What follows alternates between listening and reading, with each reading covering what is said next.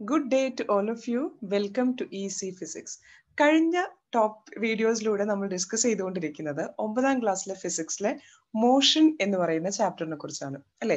അപ്പോൾ കഴിഞ്ഞ വീഡിയോസ് കാണാത്തവർ ആരെങ്കിലും ഉണ്ടെങ്കിൽ ആ വീഡിയോസ് ഒന്ന് കാണുക. അതിലൂടെയാണ് നമ്മൾ ഡിസ്റ്റൻസ് ഡിസ്പ്ലേസ്മെന്റിനെ കുറിച്ചും സ്പീഡ് വെലോസിറ്റിനെ കുറിച്ചും യൂണിഫോം നോൺ യൂണിഫോം മോഷനെ കുറിച്ചും അതുപോലെ തന്നെ distance time graph different types of motion എങ്ങനെയാണ് നമുക്ക് ഗ്രാഫിക്കലി റെപ്രസെന്റ് ചെയ്യാം, ഇത്രയും കാര്യങ്ങളാണ് നമ്മൾ കഴിഞ്ഞ വീഡിയോസിലൂടെ ഡിസ്കസ് ചെയ്തിട്ടുണ്ടായിരുന്നത്. ഇന്ന് നമ്മൾ പുതിയ ഒരു ടേമിനെയാണ് പരിചയപ്പെടാൻ പോകുന്നത്. It's nothing but acceleration. നമ്മൾ നോൺ യൂണിഫോം മോഷനെ കുറിച്ച് പറഞ്ഞിരുന്നു. എന്താണ് non uniform motion? If N object covers unequal distances in equal intervals of time, അതായത് ഒരേ ടൈം ഇന്റർവെല്ലിന് നമ്മൾ ആ വസ്തു ട്രാവൽ ചെയ്ത ഡിസ്റ്റൻസ് നോക്കുമ്പോൾ അത് ഈക്വൽ ആയിട്ടുള്ള ഡിസ്റ്റൻസ് എല്ലാം കവർ ചെയ്തിട്ടുണ്ടായിരിക്കുക. അങ്ങനെയുള്ള മോഷനെയാണ് നമ്മൾ നോൺ യൂണിഫോം മോഷൻ എന്ന് പറയുന്നത്. സാധാരണഗതിയിൽ നമ്മളുടെ ഓരോ യാത്രകളും നോൺ യൂണിഫോം മോഷന്റെ എക്സാമ്പിൾസ് ആയിരിക്കും. കാരണം റോഡിലെ തിരക്കിനനുസരിച്ച് നമ്മൾ ചിലപ്പോൾ സ്പീഡ് കൂട്ടും, ചിലപ്പോൾ സ്പീഡ് കുറയ്ക്കും, ചിലപ്പോൾ ഒന്ന് സ്റ്റോപ്പ് ചെയ്യേണ്ടതായിട്ട് വരും.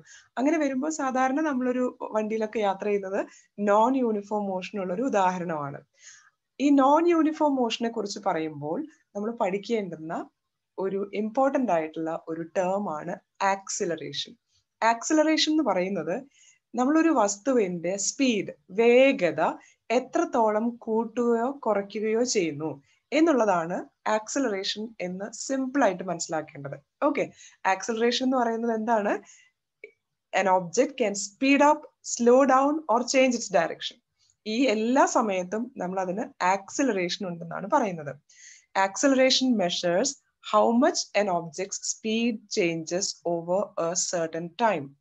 ഒരു സമയത്ത് എത്രത്തോളം സ്പീഡ് ചേഞ്ച് ആണ് ഒരു വസ്തുവിന് ഉണ്ടാകുന്നത്, ആ ഒരു അളവിനെയാണ് നമ്മൾ ആക്സിലറേഷൻ എന്ന് പറയുന്നത്.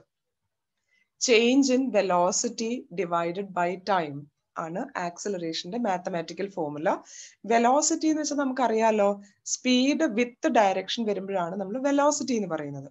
അതുകൊണ്ട് തന്നെ ഒരു വസ്തുവിന് ആക്സിലറേഷൻ ഉണ്ടാവാനായിട്ട് രണ്ട് കണ്ടീഷൻസ് ആണ് ഉള്ളത്. ഓക്കെ, ഒന്നാമതായിട്ടുള്ള കണ്ടീഷൻ എന്ന് പറയുന്നത് ചേഞ്ച് ഇൻ സ്പീഡ്. സ്പീഡിൽ ഒരു മാറ്റം വരാം. അതായത് 4 മീറ്റർ പെർ സെക്കൻഡിൽ ഇപ്പൊ ട്രാവൽ ചെയ്തുകൊണ്ടിരിക്കുന്ന ഒരു വസ്തു അതിന്റെ സ്പീഡ് 6 മാറ്റി, അല്ലെങ്കിൽ അതിന്റെ സ്പീഡ് 1 മീറ്റർ പെർ സെക്കൻഡിലോട്ട് കുറച്ചു. കൂട്ടുകയോ കുറയ്ക്കുകയോ ചെയ്യാം. രണ്ട് സ്ഥലത്ത് നമ്മൾ വസ്തുവിന് ആക്സിലറേഷൻ ഉണ്ടെന്ന് തന്നെയാണ് പറയുന്നത്. ഓക്കെ, അപ്പൊ ആക്സിലറേഷൻ ഉണ്ടാവാനായിട്ട് സ്പീഡിൽ ഒരു മാറ്റം വരാം. That is there can be a change in speed.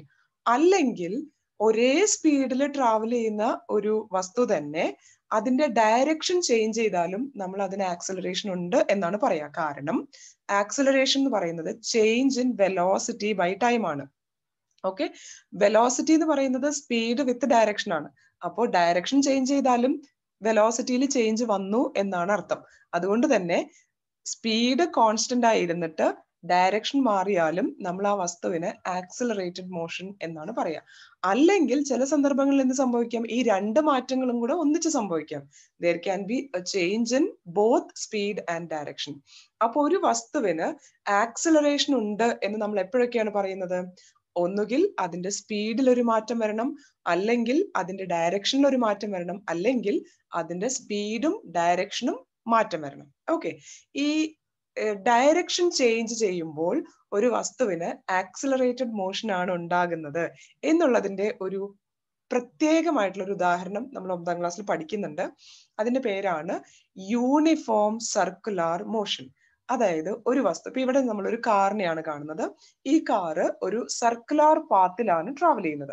Okay, ഈ സർക്കുലാർ പാത്തില് അത് കോൺസ്റ്റന്റ് സ്പീഡ് ആണ് മെയിൻറ്റെയിൻ ചെയ്യുന്നത് വിചാരിക്കും. ഫോർ എക്സാമ്പിൾ, അത് 30 metre per സെക്കൻഡിലാണ് through out the circle travel ചെയ്തുകൊണ്ടിരിക്കുന്നത്. നമുക്കിപ്പോ കാണുമ്പോൾ തന്നെ അറിയാം അത് ഒരേ സ്പീഡിലാണ് ട്രാവൽ ചെയ്യുന്നത്. പക്ഷേ ഓരോ സമയത്തും കാറിന്റെ ഡയറക്ഷൻ മാറിക്കൊണ്ടേയിരിക്കുന്നുണ്ട്.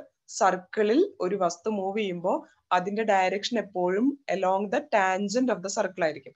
അതായത് ഓരോ സമയത്തും അതിന്റെ ഡയറക്ഷൻ മാറിക്കൊണ്ടേയിരിക്കുന്നത് കൊണ്ട് ഈ ഒരു കാറ് ആക്സിലറേറ്റഡ് മോഷൻ എന്നാണ് പറയാ. നമ്മൾ സ്പീഡ് നോക്കുമ്പോൾ സ്പീഡിൽ മാറ്റമൊന്നും സംഭവിക്കുന്നില്ല.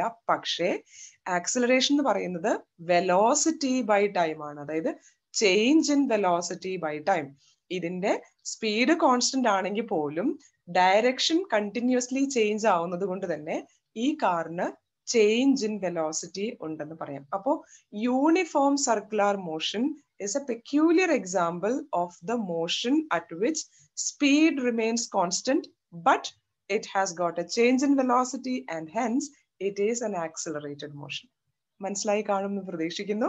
ഇനി നമ്മളൊരു പുതിയ ടേംസ് ഫിസിക്സിൽ പഠിക്കുമ്പോൾ എപ്പോഴും അതിന്റെ ഡെഫിനിഷൻ പഠിക്കണം, മാത്തമാറ്റിക്കൽ ഫോർമുല പഠിക്കണം, അതുപോലെ തന്നെ യൂണിറ്റ് പഠിക്കണം. ഈ ആക്സലറേഷൻ എന്ന് പറയുന്നതാണ് നമ്മുടെ ഇന്നത്തെ പുതിയ ടോപ്പിക് അല്ലെ. അതിന്റെ ഡെഫിനിഷൻ നമ്മൾ പഠിച്ചു. Acceleration is defined as the change in velocity with respect to time. Acceleration നമുക്ക് positive value, negative value, zero value ഇതെല്ലാം പോസിബിൾ ആണ്. എപ്പോഴാണ് ഒരു ആക്സലറേഷൻ പോസിറ്റീവ് ആവുന്നത് നോക്കാം. പോസിറ്റീവ് ആക്സലറേഷന്റെ അർത്ഥം സ്പീഡ് ഇൻക്രീസ് ചെയ്തു. ഒരു വസ്തുവിന്റെ വേഗത കൂടിക്കൊണ്ടിരിക്കുമ്പോൾ, അതായത് ഇപ്പോ 3 മീറ്റർ പെർ സെക്കൻഡിലുള്ള ഒരു വസ്തു അതിന്റെ സ്പീഡ് കൂട്ടിയിട്ട് 5 മീറ്റർ പെർ സെക്കൻഡ് ആയെങ്കിൽ നമ്മൾ പറയുന്നത് ആ വസ്തുവിന് പോസിറ്റീവ് ആക്സലറേഷൻ ഉണ്ടെന്നാണ്. ഇനി എപ്പോഴായിരിക്കും നെഗറ്റീവ് ആക്സലറേഷൻ ഉണ്ടാവുക?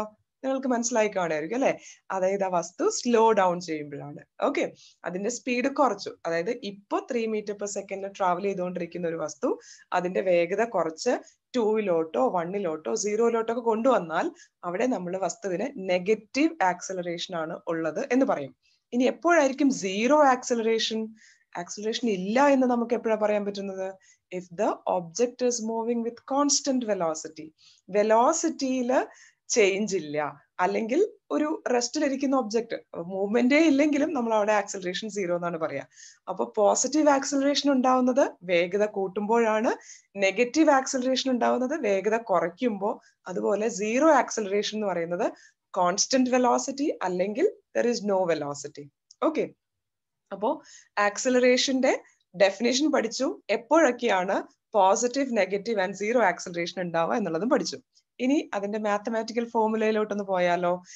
ഡെഫിനിഷനിൽ തന്നെ നമുക്ക് മാത്തമാറ്റിക്കൽ ഫോർമുല കൊണ്ടുവരാം.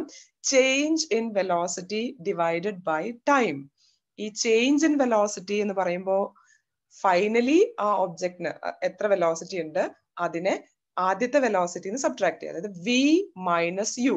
v എന്ന് പറയുന്നത് ഫൈനൽ വെലോസിറ്റിക്ക് കൊടുക്കുന്ന സിമ്പിൾ ആണ്. u എന്ന് പറയുന്നത് ഇനീഷ്യൽ വെലോസിറ്റിക്ക് കൊടുക്കുന്ന സിമ്പിൾ ആണ്. t is a symbol given for time. അപ്പൊ acceleration is v minus U divided by time. ഇനി ഇതിന്റെ യൂണിറ്റ് കണ്ടുപിടിക്കാനായിട്ട് നമുക്ക് ഫോർമുലയിലോട്ട് തന്നെ നോക്കാം. Change in velocity by time. വെലോസിറ്റിയുടെ unit metre per second ആണ്, ടൈമിന്റെ യൂണിറ്റ് സെക്കൻഡ് ആണ്. അപ്പൊ metre per second divided by സെക്കൻഡിനെ നമുക്ക് എന്തെഴുതാൻ പറ്റും? Metre per second square. m(s)-2 എന്നും കൂടെ നമുക്ക് മീറ്റർ പെർ സെക്കൻഡ് സ്ക്വയറിന് എഴുതാൻ പറ്റും കേട്ടോ. അപ്പൊ acceleration definition change in velocity with respect to time. Mathematical formula v minus U by T. അതിന്റെ SI യൂണിറ്റ് എന്ന് പറയുന്നത് മീറ്റർ പെർ സെക്കൻഡ് സ്ക്വയർ. ഇത്രയും കാര്യങ്ങൾ വ്യക്തമായിട്ട് മനസ്സിലായല്ലോ അല്ലെ. ഇത് വളരെ ചെറിയ ഒരു ടോപ്പിക്കാണ്, മനസ്സിലാക്കാൻ വളരെ എളുപ്പമുള്ളതാണ്. ഓക്കെ, ഇനി ഈ ആക്സലറേഷനെ കുറിച്ച് നമുക്ക് കൂടുതലായിട്ട് പഠിക്കേണ്ടതുണ്ട്. അത് നമുക്ക് അടുത്ത വീഡിയോയിലൂടെ ചെയ്യാം. ഓക്കെ, അപ്പൊ ഇന്നത്തെ ടോപ്പിക് എല്ലാവർക്കും മനസ്സിലായി കാണുമെന്ന് വിചാരിക്കുന്നു. Thank you for watching. Have A wonderful day ahead to all of you.